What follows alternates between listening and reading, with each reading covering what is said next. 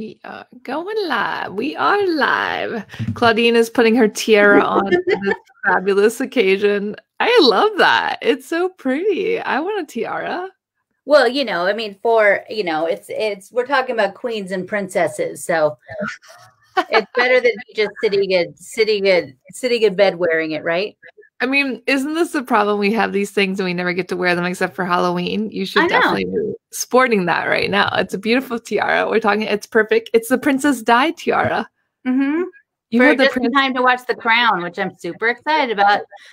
The new season. I couldn't get into The Crown. I was like, this is so boring. Oh, watch it again. Because the first time it came out, I think I watched like the first few episodes and I kind of stopped watching it.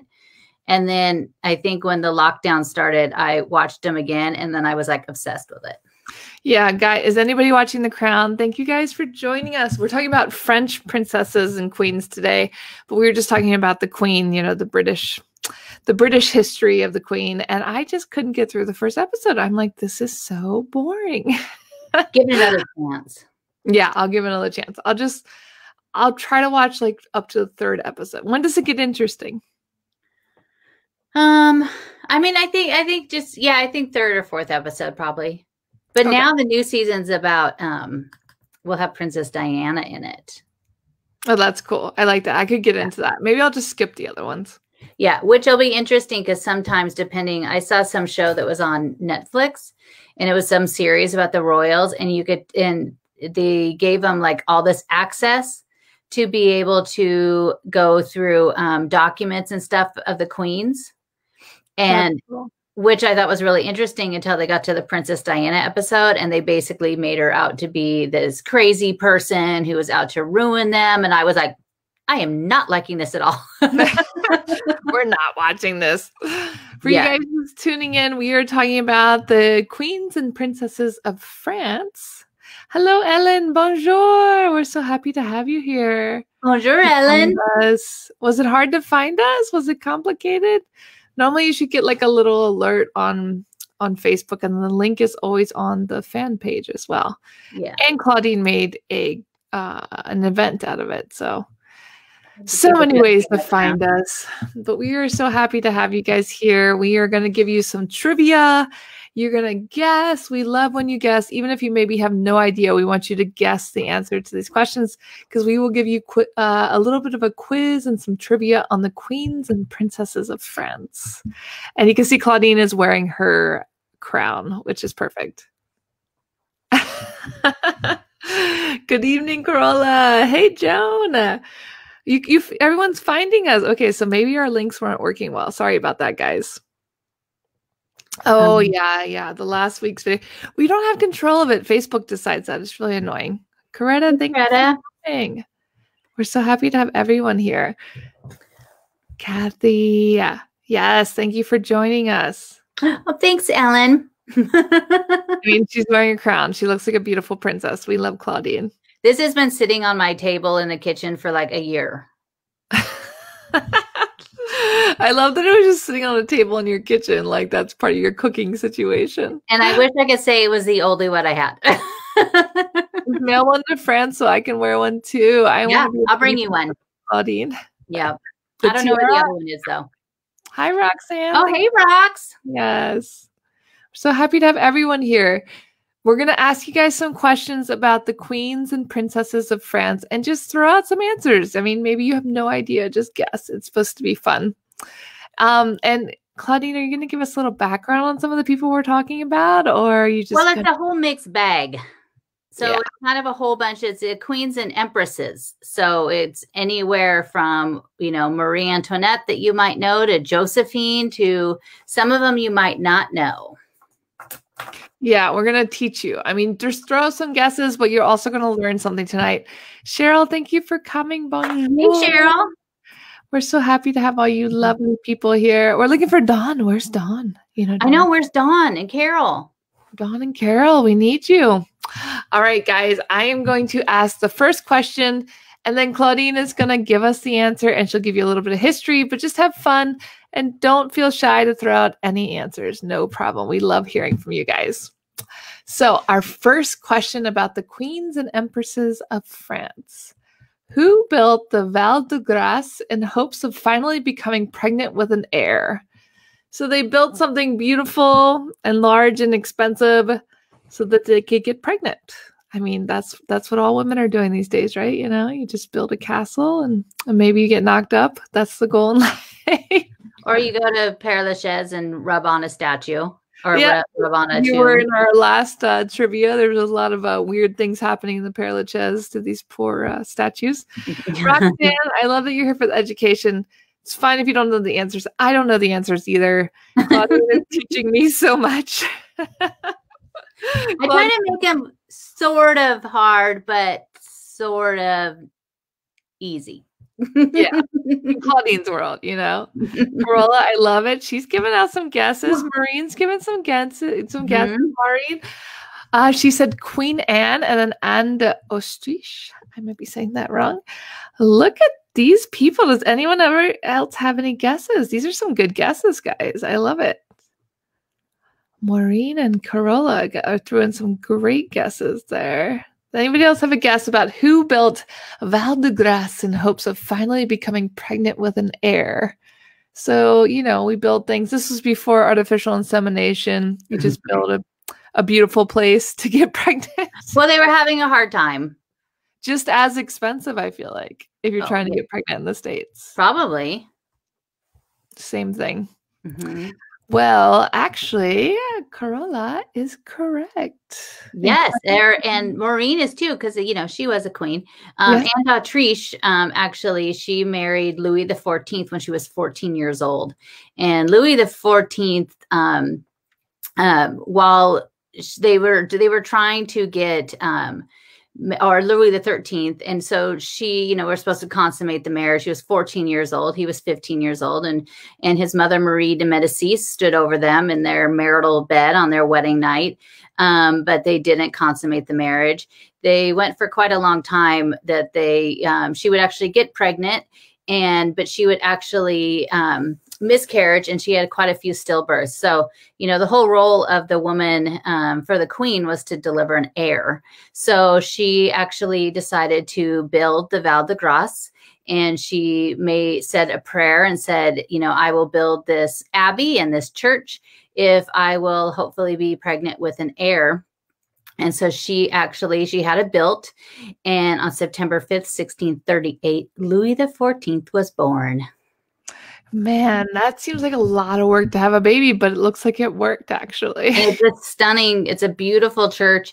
It's very rarely open. You could go on patrimoine days. It's the third weekend of September, but it's open a few other times during the year. But if you get a chance, definitely go in and see it because it's absolutely stunning inside. I'm going to go. I always try to avoid the heritage days or whatever because there's such crazy long lines. But actually, that's really only at like Élysée. There's only a few places that people like Élysée Palace and the Hotel de Ville. Those are the places everybody wants to get into because they're really completely shuttered. But then once you kind of go down the list, most people don't really care.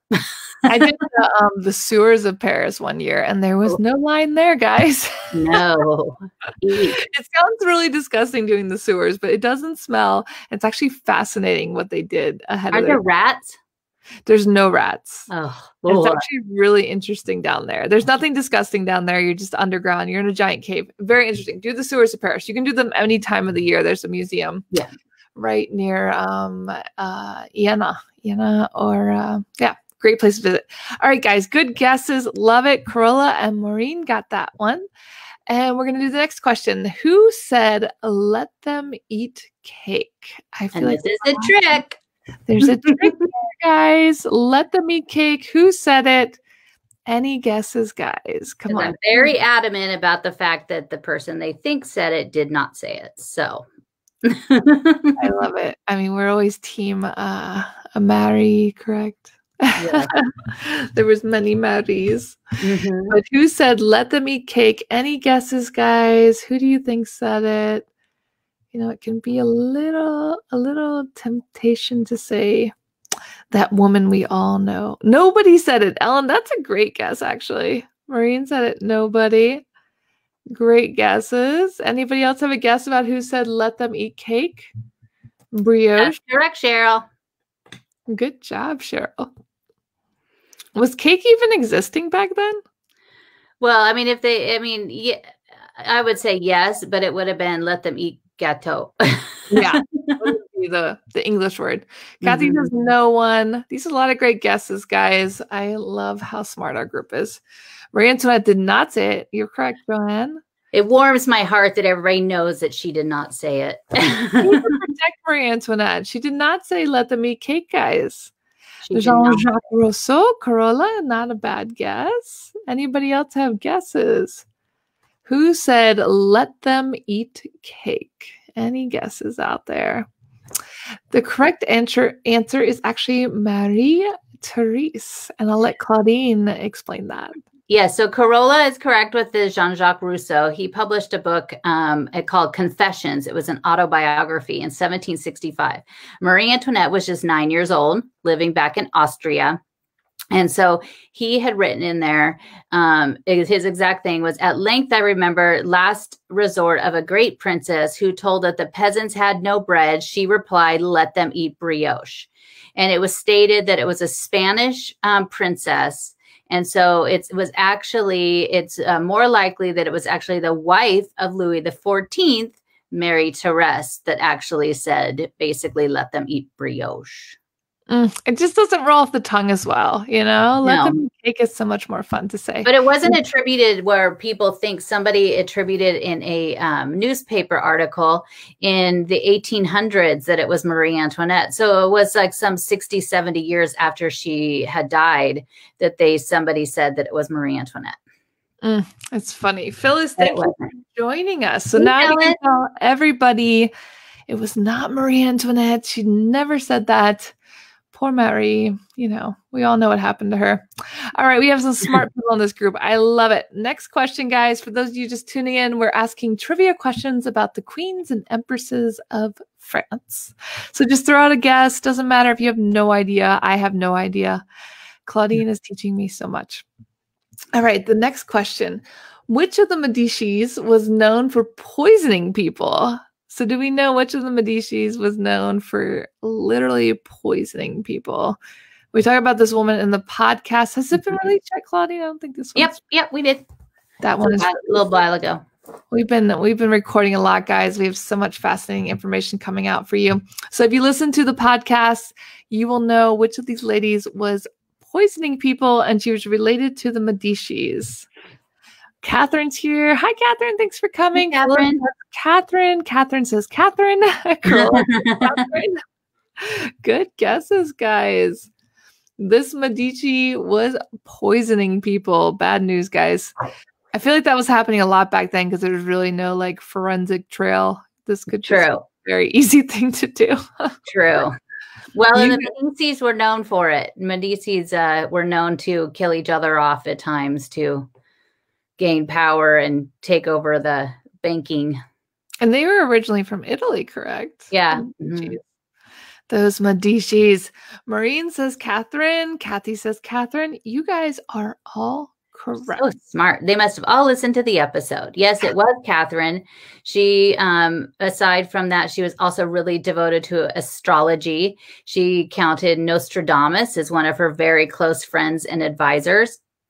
And so she actually was known to be involved with more than one plot against some of the women at court, including Jeanne d'Albert, who was the mother of Henry III, who would become Henry IV.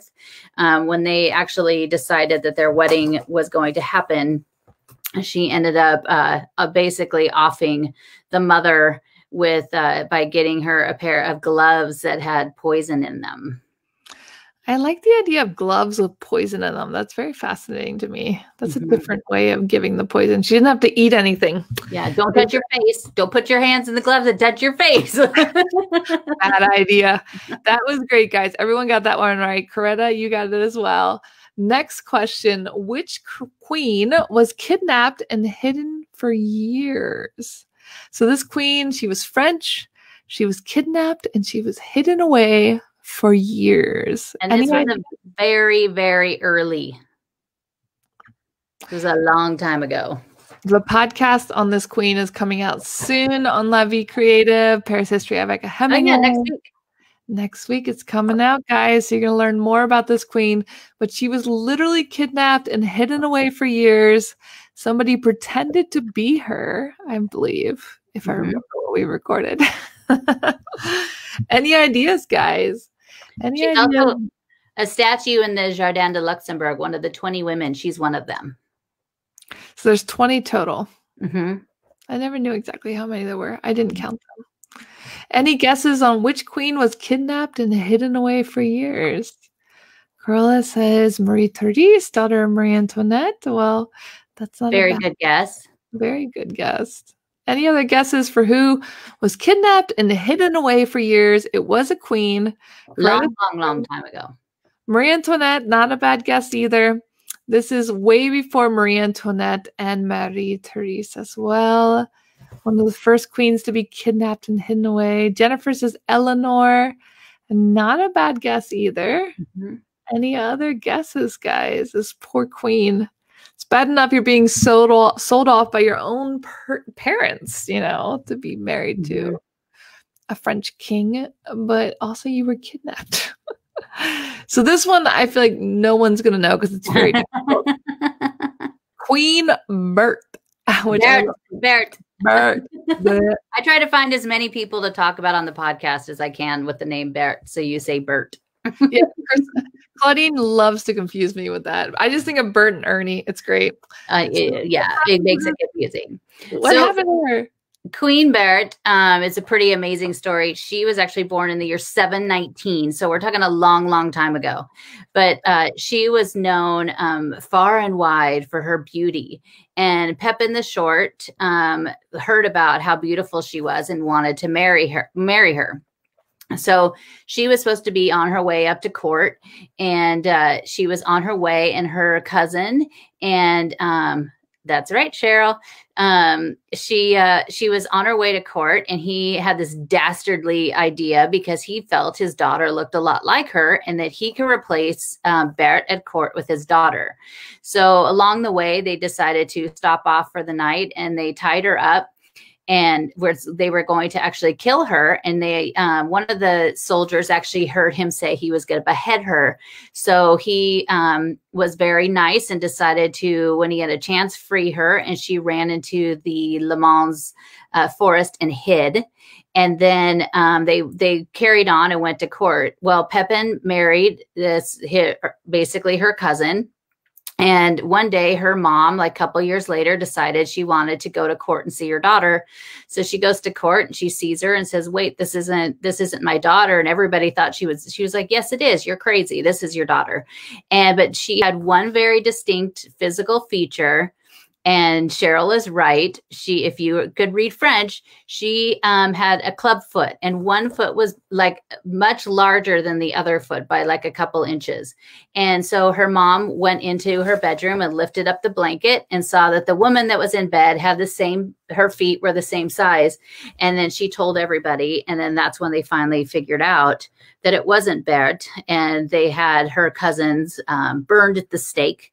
But one day, Pepin was out hunting in the forest of Le Mans, and he came across this beautiful young girl praying at this little makeshift altar in the middle of the forest. And he started talking to her, and he found out it was Berthe. I love that she had a giant foot, and that. And of course, in your mind, you figure, you feel like it's one foot's this big and the other one's like that big, but it wasn't really. I don't think it was that big. But they found out found Berthe. See, you make me do it every time, and brought her back to court, and they lived happily ever after.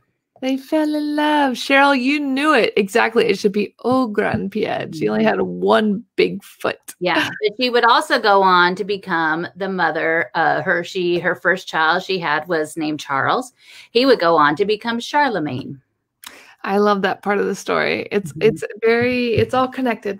It's all connected in history. Mm-hmm. All right. Good job, Cheryl. Next question, guys. This woman was named queen of another country at just 6 days old. Okay. So she was 6 days old. She was just born. Mm-hmm.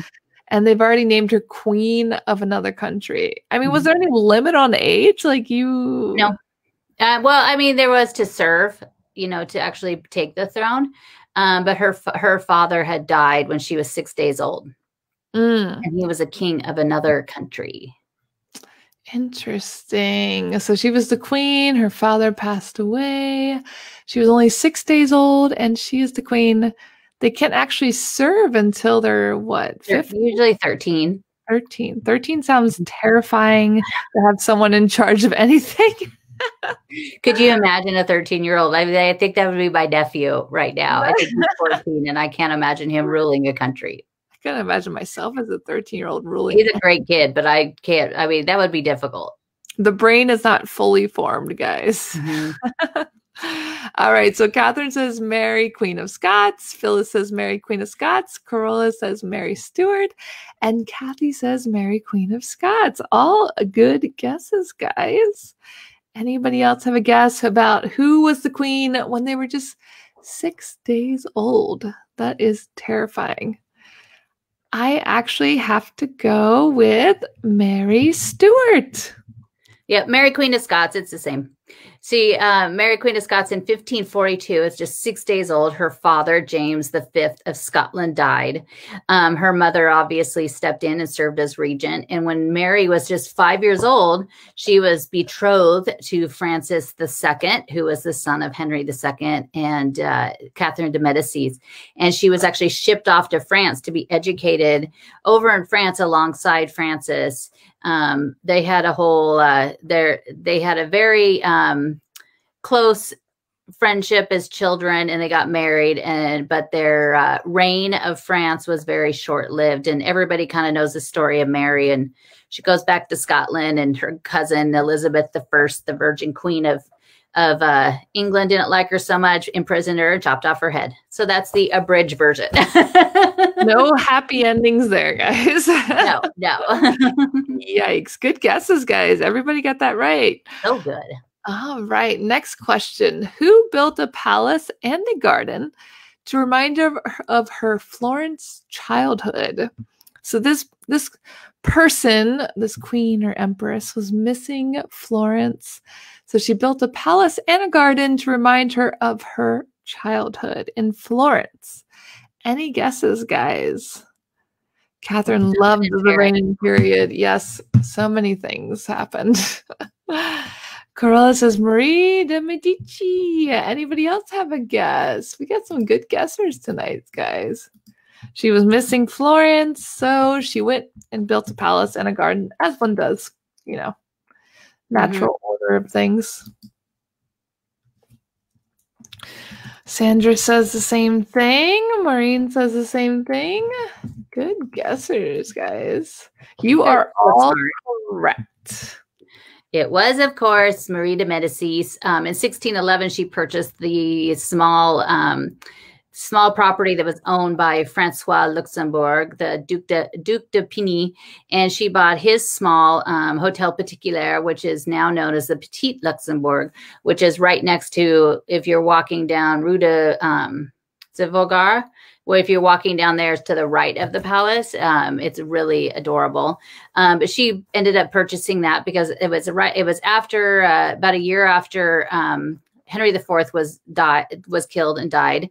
And so she wanted something that would remind her of Florence. So she even sent French architects back to Italy to study, to go to Florence to study the Petit Palais or the Petit Palais, and come back to France to build her this amazing, wonderful palace that we all love today. Then it was, of course, the Palais de Médicis, but now we know as the Palais de Luxembourg, which is the seat of the Senate, but it's in the middle of that garden that everybody loves. It was constructed, it began in 1615. She only stayed there a very short time because her son, Louis XIII, kept exiling her and sending her away. And so she didn't even get to see it finished. That's really sad, that whole drama with her son. We talk about that in the podcast as well. Lots of drama. Oh, you took Catherine there, Claudine. I did take Catherine there. I love it. The tour. Claudine gives tours, guys. So when the borders are open, hire Claudine to give you a tour of Paris. She's amazing. So, who was the secret queen and wife of Louis the 14th? So we all know kings, they all had mistresses and people they'd rather have spent their lives with that their parents didn't decide for them. But do we know who the secret queen and wife of Louis the 14th was? Any guesses, guys? We talk about her in the podcast as well. We do. That one comes out the end of December. So she was the secret queen and secret wife of Louis the 14th. Do we know of any kings who did not have a mistress? I mean, Louis the 16th. No mistress. I mean, he had a hard time with his own wife. So Louis the 16th didn't. He didn't have to pick up any other ladies because he was having a hard time providing for his wife. Yeah, he was too busy playing with his keys and his locks. Wasn't there a lot of rumors that he was gay as well? Well, that was Louis the 13th. There's a lot of rumors that Louis the 13th was. But they thought, well, Louis the 16th, I think they just were too young. I mean, they were 14, 15 years old. Mm-hmm. Yeah. More interested in other things. Mm-hmm. Does anybody else have a guess about the secret queen and wife of Louis the 14th? This is kind of a tough one. I mean, there were so many mistresses. How do we keep track? But there was.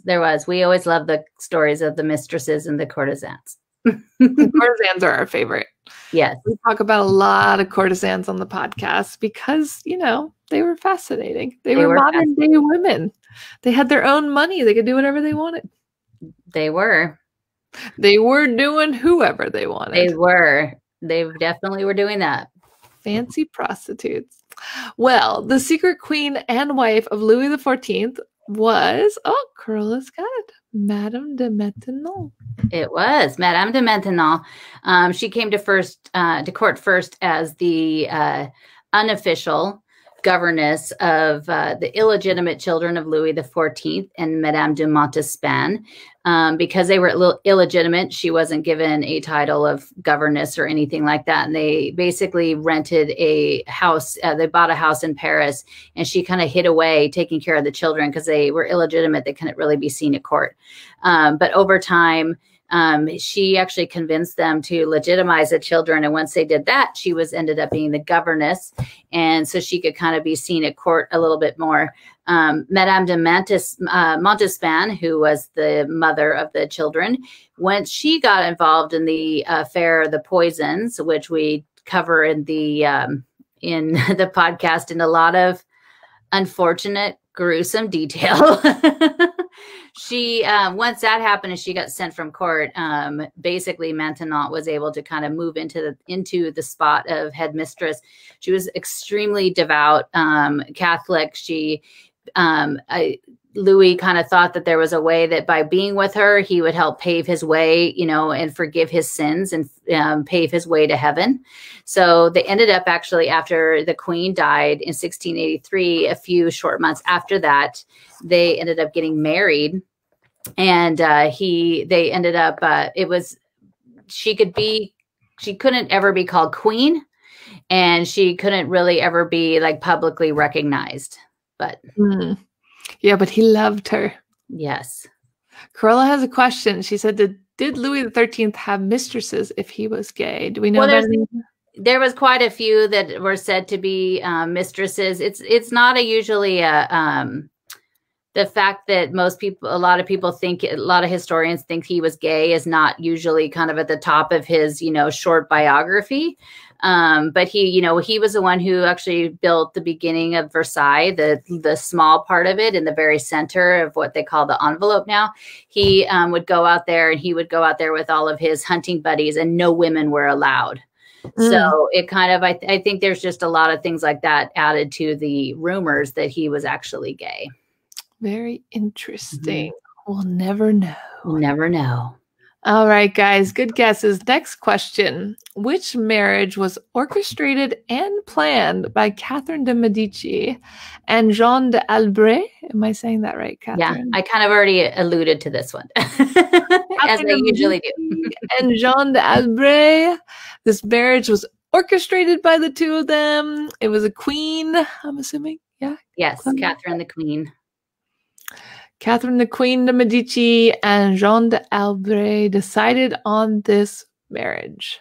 So, I mean, normally was it the women who were deciding or was it the kings? It's usually the kings, but at this point, Henry II, the wife of Catherine, had died. And then she had her 3 sons that very short succession ended up being on the throne.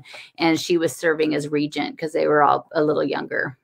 So the only chance that these queens got to do anything with authority was when their husbands died. Yeah, when they were as regent. Yeah, until their sons got old enough, basically. Not a bad guess, Carla. Anybody else have a guess about which marriage was orchestrated and planned by Catherine de Medici and Jean d'Albret? If you don't know, no problem. Claudine's about to tell you. I'm going to start calling you Catherine Claudine. I like it. So, Coretta says Marie de Medici. Not a bad guess. In the same family, Coretta. Medici, but another Medici. They were distant cousins. Distant cousins. Those Medicis, man, they have a lot of history. They definitely do. So the marriage that was orchestrated by Catherine Medici and Jean d'Albret was actually a Marguerite de Valois to Henry III of Navarre. Yeah, so seeing that the end of the Valois, the line was going to be ending because all of the children of Henry II, that ended up being king, they were dying and they were also very young, so they didn't have any heirs, and so they were pretty worried about what was going to happen. So Catherine decided to orchestrate and say that her daughter Marguerite de Valois would marry Henry III of Navarre, who was at that time, his mother, who we just talked about a little bit ago, was the one that ended up getting poisoned. But he would end up becoming Henry IV. And so she promised that she wouldn't ever convert Henry to be a Protestant, and that the wedding had to take place on August 18th, 1572. And of course, Jeanne would die in June. She'd be poisoned. And so the wedding would happen. And then a few days later after that, the St. Bartholomew Day massacre began, where many of the Protestants that were in Paris at the time, specifically for the wedding, the most prominent ones, because Jeanne was the head of the Protestant movement, were brutally killed, and the Seine ran red with blood. So much violence. I talk about all the time how Paris has to be super haunted. A lot of bad things happen here. A lot of bad things happen. The French don't really believe in ghosts, but we're the Anglo-Saxons. So I'm like, the ghosts are here. Scary stuff. Good guesses, guys. All right. Next question. Which empress, against her husband's wishes, supported women artists and writers? So she was an empress. Her husband did not want her to support people, but she was very supportive of female artists and writers. Any ideas of which empress was supporting women in the arts and in writing? Do we have any clues, Claudine? Well, there's only 3 empresses. Only 3. What's the difference between a queen and empresses? Well, because they were the emperors, because it was different. You know, the Napoleon, and then Napoleon III. Napoleon basically named himself as emperor, and so did Napoleon III. Yeah, because we got rid of the kings with that whole revolution thing. So it's either Josephine, or Eugenie, or Marie Louise. So who do we think was the empress who was supporting female artists and writers? Josephine, Eugenie, or what was the last one, Claudine? Mary Louise. Mary Louise. These are all fun names. Maureen says Josephine. Does anyone else have a guess? Not a bad guess. Josephine was very famous. Did Josephine and Napoleon get along? I don't think they really. Oh yeah, they loved each other. It was his last words were apparently Josephine. Yeah. I just remember that he had her painted into that famous painting with his mother there. His mother was painted in. His mother was painted in. Yeah. Yeah. Because we might talk in the next live stream. We'll ask everybody what they think. Okay, so Josephine Cheryl said, wasn't Eugenie connected to Rosa Bonheur? Cheryl's so good. Cheryl's so smart. Coretta said Josephine. The correct answer is actually Eugenie. Yeah, so Eugenie, she was a wife of Napoleon III, but she was a huge supporter of women, including Rosa Bonheur, which we're going to do an episode about just about Rosa. She's a fascinating woman. But she was really trying to champion women's rights. She actually got it so that the girls could take the baccalaureate, because at the time they couldn't. She tried to get Georges Sand into the Alliance Française, but that didn't really work out. But for Eugenie, she ended up getting the Legion of Honor Award for Rosa. But Napoleon refused to let there be a ceremony, and he would not attend it. So Rosa actually went out to her Chateau de Bie and actually awarded it to her at the chateau. That's so sweet. She was a supporter way before anybody else was a supporter. Yes. All right, guys. Good guesses. Next question. Which queen arrived at her wedding and her dress was a few sizes too small? Can you imagine arriving to your wedding and your dress does not fit? I mean, how was that working? Didn't they do sizings? Like, what was this? No, because she was in another country up until the day before the wedding. Oh, the day before the wedding. So they just kind of guessed on the size and they're like, here you go. Yep. So this queen arrived and her wedding dress was a few sizes too small. Which queen do you guys think it was? And we talked about this queen on the podcast already. We actually had a multi-segment show on her because there was so much to talk about. So much. And we talk about this in the podcast as well, as they had to kind of like clip her into her dress. So well, it was laced. I mean, they laced it up. So it was laced up with all the undergarments, under pieces, basically showing. Oh, her undergarment. Not very queen-like. Mm-hmm. Yes, Corolla said Marie Antoinette, and I guess they measured her a year earlier and she grew up. Why would you measure somebody a year early for their wedding? I mean, especially at that age. These were all like teenagers. They hit growing spurts. I pretty much just gave that one away. It was Marie Antoinette. It was Marie Antoinette. She was measured quite a few times right up before she left, but it took quite a few weeks to actually get from Austria and into France. And maybe, there was just, she was bringing those croissants with her. But she got there and the dress, she basically 2 hours before the wedding, she's at Versailles. And the first time she arrives to Versailles, they put the dress on her and it wouldn't completely lace up and close. So she basically walked down the aisle with part of her undergarments being seen through the back of the bodice where it laced up. And she was what, 14 years old? 13? Mm-hmm. It was all downhill from there. No happy endings there. Good guesses, Corolla and Kathy. All right, next question, guys. Another wedding dress. Yeah. Which queen shocked everyone in a white wedding dress? So this was a queen of France, and she shocked everybody when she wore a white wedding dress. What color were they normally wearing? They weren't white. White was a color for the monarchy of mourning. So you wouldn't wear white at your wedding. Well, I mean, I guess some people might, but they didn't wear white at the time.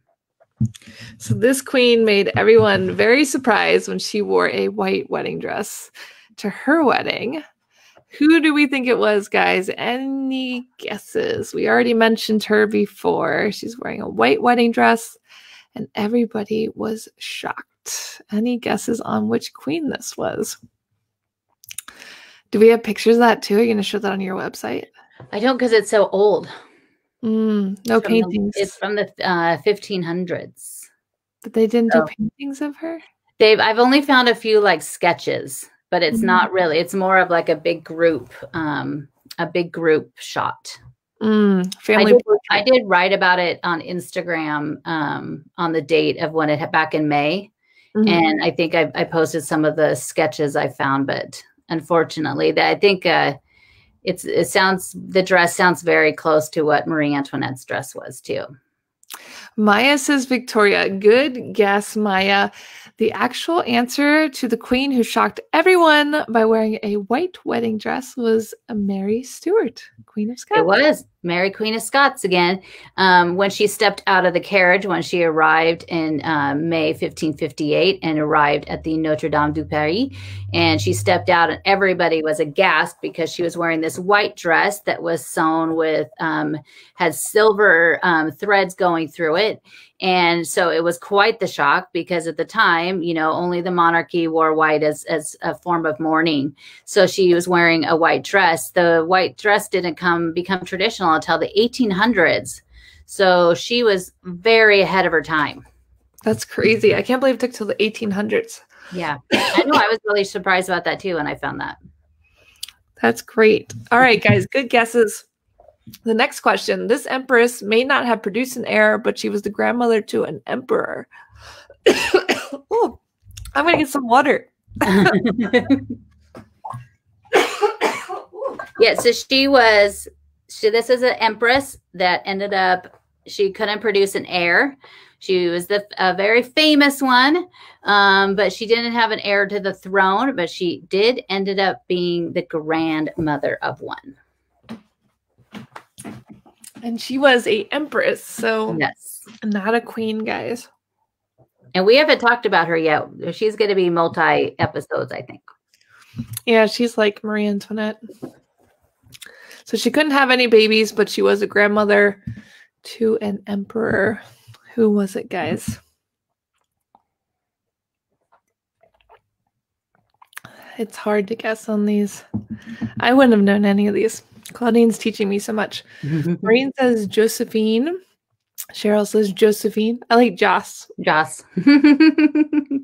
Oh, I have a tickle in my throat. Sorry, guys.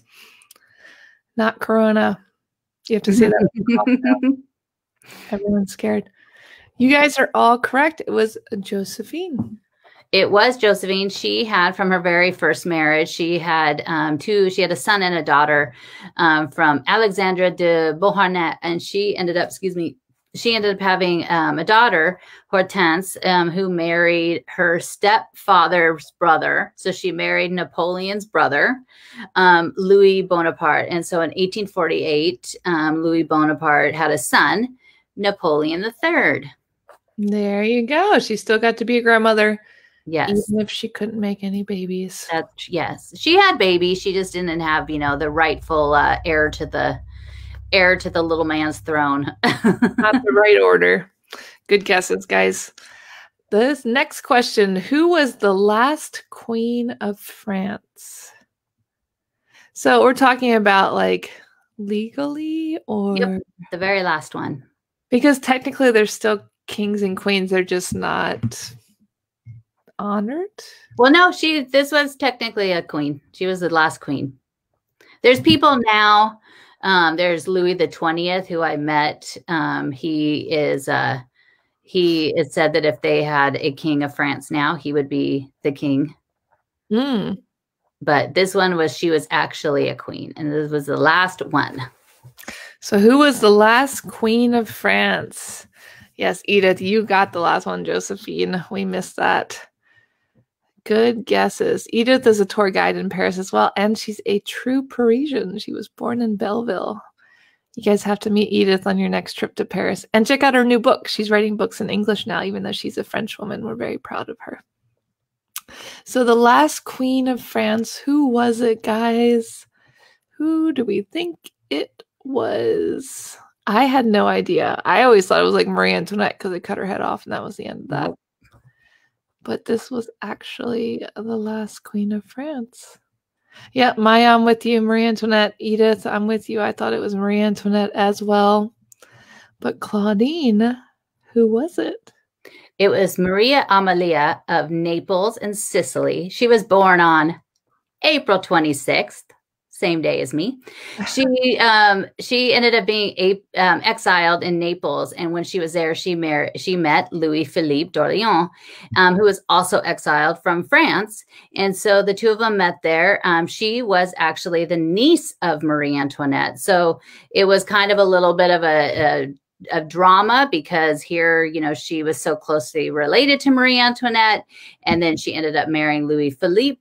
They returned to Paris in 1814, and then 1830, after the July Revolution, they were finally named King and Queen of France. But their reign would end in 1848, which also completely ended the monarchy.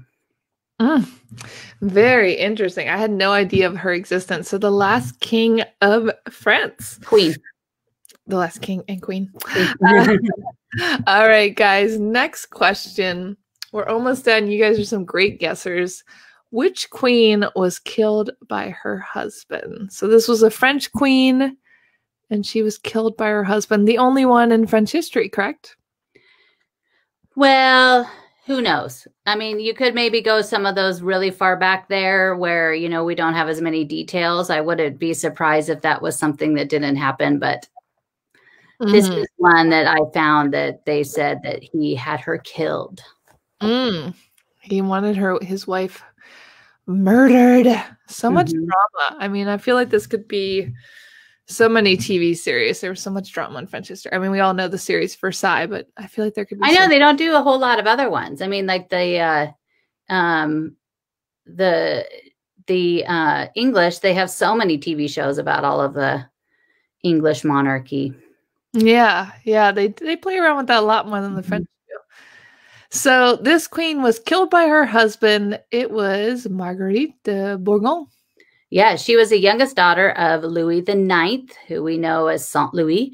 In 1314, she was caught in the act of adultery, along with Jean and Blanche de Bourgogne. And when the men were talked to and captured, basically they said that this affair had been going on for years. It was in the Tower of Nesle, which would be basically kind of right across from where the Louvre is, down a little bit. But it was quite a big scandal. The men confessed. And so then she was thrown into jail. She was actually became queen while she was in the jail. And they said that she died mysteriously, but they think that he actually ordered her to be strangled and killed. Oh, this is so sad. They were all having affairs. I don't understand. They were all, that's very true. Yeah, affairs. You're not a king or a queen unless you're having an affair. We're coming up on the last 3 questions, guys. We love your guesses. Keep throwing them out there. Who created a garden filled with roses and swans? This was actually an empress, so there's only 3 of them, guys. Who do you think created a garden?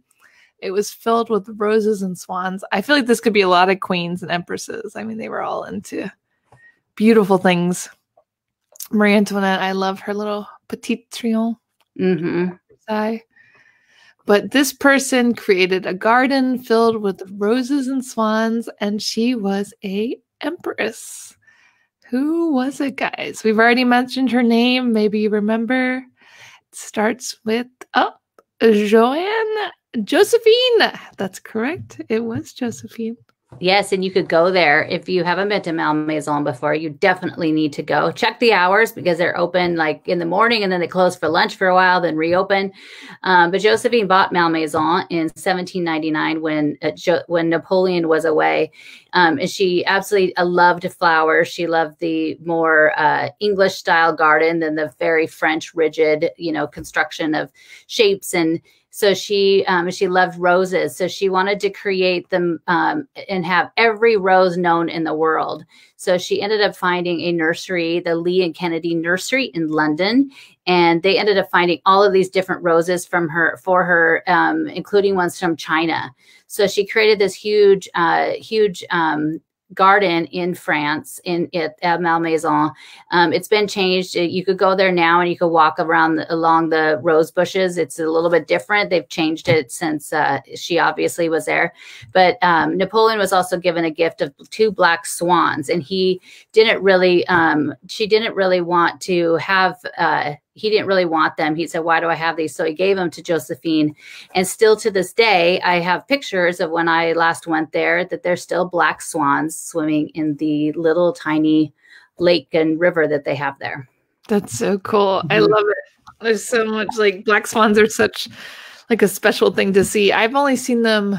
I saw them in Hawaii, actually. I saw a black swan, and I've seen a couple in Paris. But yeah, they're really pretty. They're beautiful. They're so exotic. Good guesses, guys. I feel like everyone got that one. Josephine. All right, we're coming down to our last two questions. Let's see if you guys can get these. Which empress was greeted by a large wooden Arc de Triomphe as she arrived in Paris? So there was a large wooden Arc de Triomphe greeting her as she arrived to Paris, and she was an empress once again. That means you only have 3 choices, guys. And what is up with this wooden Arc de Triomphe? Were they building the original one, Claudine? It wasn't done yet. It wasn't done. So they just had a wooden, so it was just like the Arc de Triomphe covered in wood from them building underneath. It was basically reconstructed out of wood because the builder of that, the emperor that wanted it built, it wasn't done yet. Okay. He wanted to have this great triumphal arch to ride into the city of Paris. So which one of the empresses was greeted by a large wooden Arc de Triomphe as she arrived in Paris, because the original Arc de Triomphe that we see today was not finished yet? Who do we think it was? You have 3 guesses. Eugenie, Josephine, or Marie Louise. Who do we think it was, guys? I only knew Josephine. I never really knew anything about Eugenie or Marie Louise. Well, we're going to do one on Eugenie soon, a podcast on Eugenie. Eugenie. Edith said her nickname was L'Américaine for Josephine. Josephine's nickname was American. Cheryl says Marie Louise. Cheryl, you are a genius. Cheryl gets all the hard questions. Cheryl's so good. Cheryl is correct, guys. It was Marie Louise. Napoleon, after Josephine couldn't have any children and he needed to remarry, he remarried Marie Louise, who was the Duchesse de Parma of the Habsburg Empire. Again, we go back to the line of Marie Antoinette.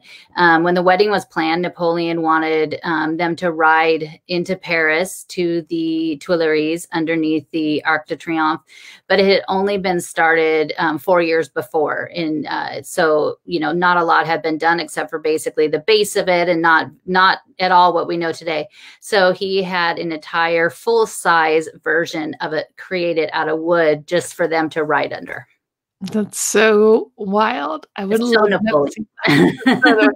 He's like, I mean, I feel like building the wooden one would just be very difficult as well. Yeah. I would love to see that. Oh, wow. Maybe that's why now when they do the construction on the facades of some of the historic buildings, they create, you know, the outside of it so it looks still like it. You know how that looks just like a building, but it's just the trompe l'oeil facade. Yeah, maybe because of Napoleon. Napoleon had a lot of influence. Great guesses, guys. We are on our last question. We would love to hear from all of you if you know this. Wow, because I didn't know this. I added this one in after I did all the other questions because I was like, oh, this is so good. So good. All right, guys. Which queen later became the patron saint of women with ill-tempered husbands? So she was a queen, and then she became a patron saint of women with ill-tempered husbands. I feel like we could all be the patron saint. Everybody could pray to I won't say her. I almost said her name. You didn't say it. You said I didn't. I stopped myself. Okay, so this was a queen, and she later became a long time ago, queen, and she became the patron saint of women with ill-tempered husbands. I would ask you which queen had an ill-tempered husband, but I would have to say all of them, I feel like. He didn't really, though. I mean, for most of the stuff about him, that's not like the biggest thing that comes out about him. So, guys, who is the patron saint of ill-tempered husbands? She was also a queen a long, long time ago. Claudine, do we get any other clues? She was very close with Saint Genevieve. So this is how old this is. long time ago, guys. I'm not even sure how to say her name. I'm going to need help from Claudine. Well, it's easy for me to say. It's because it used to be what spell check changed my name to all the time, which is very random. That's so weird. Mm-hmm. Any guesses, guys? It starts with a C. She's the patron saint of ill-tempered husbands. Among other things. Among other things. What else did she do? She was patron saint of brides and widows and those that were exiled and also those that suffered a violent death. So she suffered a violent death? No. But she became the patron saint of people. Mm-hmm. Wow. I mean, sometimes they make sense. Like Saint Denis is one of his things is the patron saint of headaches. Well, which makes sense. Yeah, that makes sense. But yeah, this one is, not as much. All right, guys, I'm just going to tell you it is Clotilde. Yes, Saint Clotilde. She was the wife of Clovis, who was the king of the Franks. She was a very, very devout Catholic. She was friends with Saint Geneviève. Well, but when she was just Geneviève, and they created the Abbey of Saint Geneviève that was at the top of the Mont Saint Geneviève that we know today, which is kind of basically where the Pantheon is. There's the tower behind it, the Tower of Clovis. That's really all that remains of it. But she ended up being, that's one of her things, is she's the patron saint of ill-tempered husbands. But she converted Clovis. She tried to convert him for a long time to be Catholic, and he wouldn't until he went to battle one day, and he prayed to the god of Clotilde and said if he survived and they won, they were victorious, that he would convert, and he did convert. Well, winning for her. So maybe he was really grouchy about it. So that's why he's... We all have our days. Thank you guys so much for tuning in. We had a great time chatting with you. We so appreciate you giving guesses and chatting with us. And every week you can listen to the podcast to learn more about these people, these beautiful women.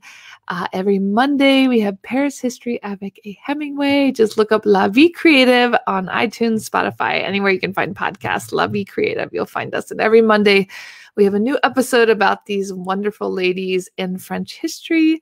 And if you want to support us, we've left our links in the caption.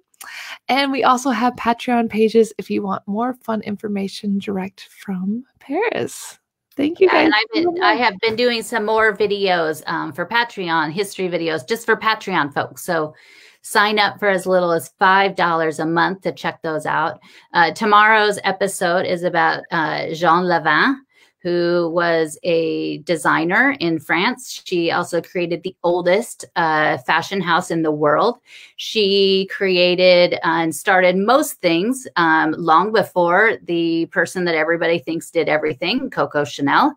So I love the fact that Jeanne Lavin, and hopefully people will get to know her and know what amazing person she is that didn't have such a horrible dark side to her like the other designer.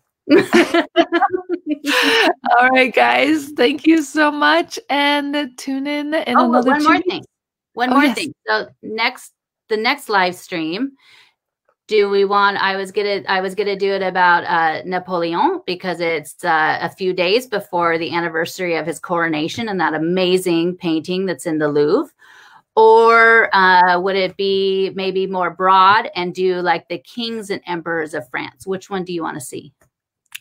So would you prefer Napoleon specifically or the kings of France? The kings and emperors? The kings and emperors, yeah. Equal rights and all that. What do you guys prefer? You want to learn just about Napoleon or trivia about the kings and emperors of France? You guys are a smart group, I feel like. They can handle either way, but we love hearing back from you. So, Catherine says kings, Napoleon. Well, if you're tuning in later, you can also leave a comment. We will tally up and decide. Carla says kings and emperors. Yes, David did such wonderful work. Napoleon. Cheryl says, I don't know. This is tough. Napoleon.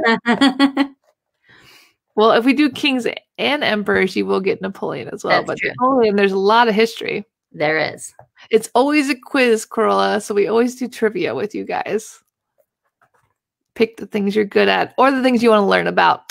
But just feel free to leave a comment on which one you prefer, just Napoleon or the Kings and Emperors. And we will see you guys in another 2 weeks. Thank you so much. See you then. Thank you. Bye.